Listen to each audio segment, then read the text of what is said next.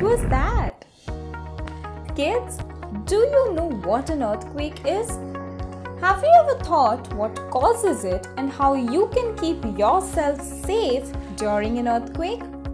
If no, let us discuss in today's video, which is all about earthquakes.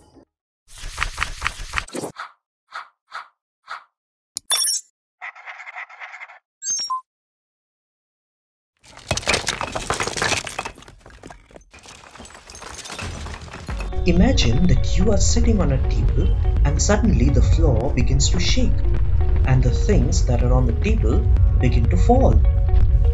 This is due to an earthquake. Thus, an instant shaking of the ground caused by the passing of seismic waves through the Earth's rocks is known as an earthquake. An earthquake takes place when the two blocks of the Earth suddenly slip past one another. The surface where these two blocks slip is called a fault place. The place below the Earth's surface where the earthquake starts is called the hypocenter, and the place that is on the surface of the Earth is called the epicenter.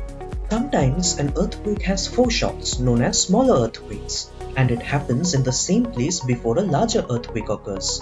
The largest main earthquake is called the main shocks, which are always followed by aftershocks that occur in the same place, and it can continue for weeks, months, and even years after the main shock.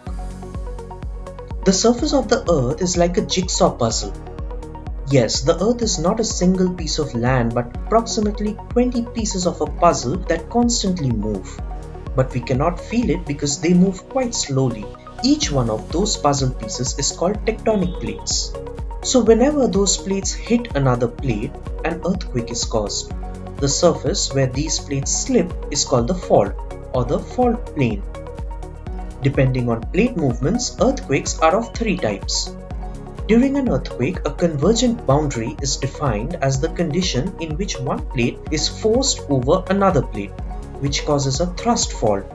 Several hills and mountains have been formed due to the convergent boundary. A divergent boundary is defined as when the plates are drifted apart from forming a rift zone. As a result, it gives birth to new ocean floors. Transform fault is defined as the condition in which the plates slip by each other.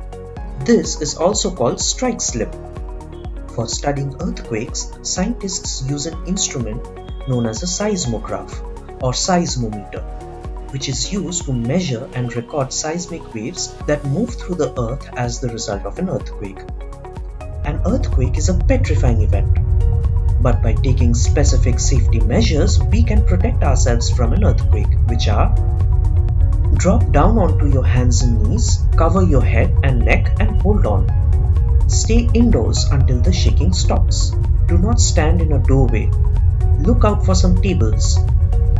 If you are outside, then find a clear spot to stay safe. If you are riding or moving in a vehicle, stop as quickly and safely as possible. Be prepared for aftershocks. Do not enter into a damaged building. Turn off the gas, electricity, and water. To watch more educational videos, hit the bell icon. Don't forget to like and share it with your friends.